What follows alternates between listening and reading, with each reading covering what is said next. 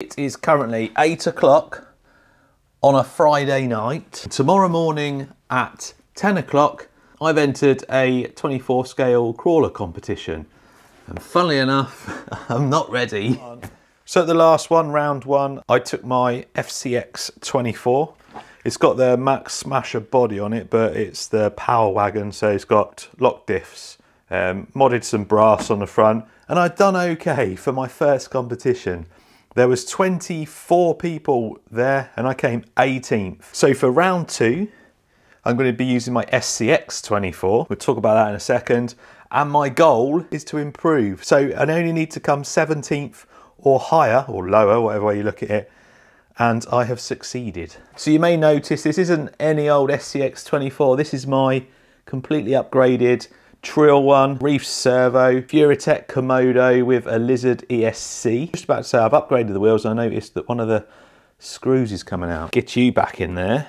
So on the first competition I was running these Treal wheels with some RC 4-wheel drive mudslingers. But we changed them over. Treal wheels again, Team TRC green wheels, some Mickey Thompson Barger Pro X tyres, and these feel really nice and sticky. Some of you with a keener eye will see that it's got a carbon fibre chassis. This is an LCG chassis from Endura. Extended the links out, so it's now the long wheelbase SCX 24 rather than the standard deadbolt. If I put the deadbolt body on, you'll see, look, so the extended the wheelbase, again with Treal high clearance links, all singing and dancing. And the thing I've been working on most, I mean the chassis change was pretty basic, sort of swapping over from the original one. What's taken me the longest is to sorting the body out. Now the Max Smasher body, or as it's called now, the Smasher, we've lost Max. Oh, another screw loose, look. Man, this isn't looking good for my competition tomorrow. It's going to fall apart before I even do anything. I need to go over this and check them all, don't I? I need to check all my hardware. Anyway,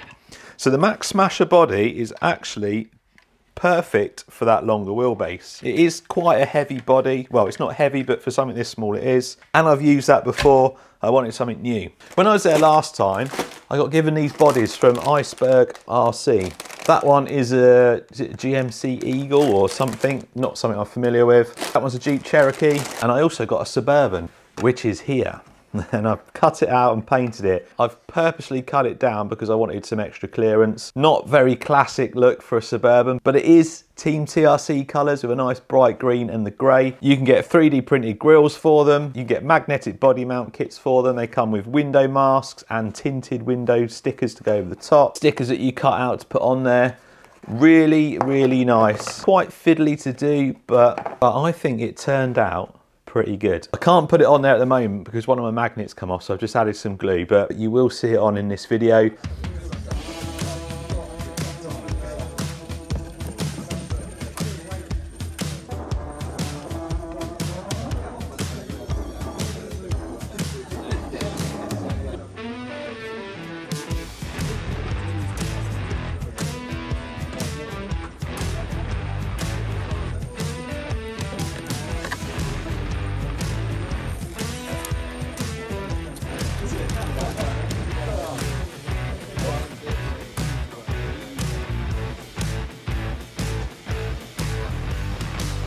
The issue I had with this, because it's so long and it overhangs the front quite a lot, when I put it around my little mini crawler course, although it looks good, and on most of the stuff it's good, this front end just catches, and I don't think it's going to be good for a competition. But I had to think of another body, and you know what's coming, because I've probably put it in the thumbnail. I was going to call it Shark Max, but I don't know, I don't want to get sued.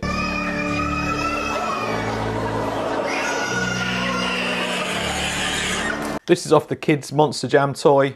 I've taken the framework out from underneath. I've cut a few bits and pieces out. I've put some magnets on. I've painted it grey because it was blue. Put a bit of green around the windows, some green gills, green eyebrows, a few stickers on it. And I must say, it looks awesome. And it just clips on just like that with magnets. Come on, you got to admit it. It looks pretty good. And if you don't think it looks good, you got to admit it's different. It's at least different. But what this does is it gives me such a good approach angle. I can actually, I'm going to move that bumper back a little bit because it's out all the way. So I'm going to push that bumper back. And this is going to have a really good approach angle. The good thing about having this mini crawler course is I can just give things a bit of a shakedown. Now there's a chance tomorrow that I may get disqualified. I've not read the rules properly, but I think I should be all right. Apparently from the top, as long as you can't see any electronics, should be good. Crawler shark, do do do do do do. Crawler shark, do do do do do do. I almost forgot to mention, I built this to take with me. I've not finished it yet, but I'm going to take it anyway. It's a little climb test. You can't really accurately look at the angles on there because of the curvature of it, but it's pretty difficult and it's pretty steep. So making a few adjustments to your crawler, you can see how much further you can get up here. This goes quite far. That's about its limit. I don't want to go any further, I don't want it to fall, but pretty good. This competition's run by GCRC and LCG Crawler in the UK. The first couple of rounds were kind of a bit of a test to see how popular it would be, like a winter series of 24 scale crawling, and it's turned out to be really popular. So I think they're going to continue it next year, or the end of this year going into next year. Really, really good day out. There's basically two courses. There's a pink course and a green course. Each course has got 10 gates and you get 10 minutes on each course to complete it. There's various rules and stuff. One of the main things that you'll see on here is there's unlimited reverses, so you don't get penalised for reversing because the course is so tight. They allow unlimited reversing. So you join me on gate 4 of the green course with Crawler Shark. I think I hit the first gate. I wasn't really concentrating, so I switched on and I cracked on. By this point, it was only that first gate that I'd hit, so I've got a nice clean run at the moment. This is my favourite board, this one. The tyres grip up really well. It's quite steep. You can't really see it too much on this video, but it's quite a hard climb this. So up through gate 6, up through gate 7, past them both cleanly. And then really trying to concentrate to get around here so it doesn't fall off. The long wheelbase and that low down weight on this is really, really helping it. Another clean pass through gate 8 and then down that really steep slope. I edited it out because it took me ages to get down there. Then the easiest way for me was just to reverse back through this hole.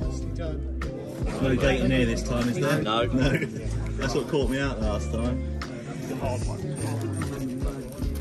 Right, where are we going? Through there? Come on. This is where I lost some more points. The back wheel got hooked up in there, I had to do a reposition. It was either reposition or snap something on my axle. That Furitek Kumodo in there is a beast. So we took the reposition there. Gate and then end. And I got a 0 score. Nothing. 0. Oh, look at the time as well. It's got to put me. Is that oh no, that's got to put me first, doesn't it? I think that's put you first. Yeah. Well, put me first then. I'll reshuffle it when we've got a few scores. No, I'm first. No, first. Before we look at my second run, look at this thing. It's absolutely awesome. This thing was built by Reactive Terrain. They've got a YouTube channel and there's actually a video on how they made it.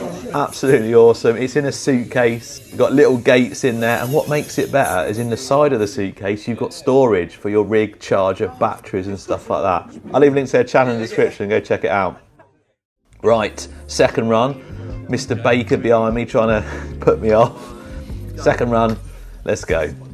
Gate 1 was clean. Gate 2, this was really hard, this one, really slippery. Got a little bit distracted celebrating. I got out there and fell off. I got to reposition here, which made this a little bit better for me, so I could just go straight through the gate. Another one of my favourites, this board. I like the look of this one. Really, really tight getting through this gate. Nearly fell off, but just about got it. Then Mickey Thompson tyres. I'm so impressed with the grip they've got on them. Next gate clear, under the tunnel. Sweat on here.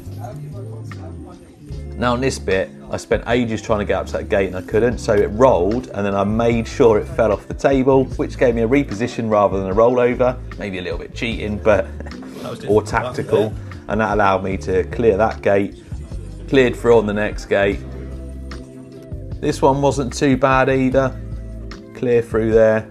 Again, nice grip on the tyres. Cleared through that gate, gate 8 I think that was. Progress, nicely done. Messed up here. Look at the size of that gap on that bridge. Look, just fell into it. Decided to reposition there. I was getting close on time now. I think I had about like 50 seconds left. So we got around here, quick rush round the back. And then on this last gate, I decided I didn't have much time left. I'd already hit it. So we just went straight through gate 10. But still, with a score of only 20, that put me in the finals. Look who made the final.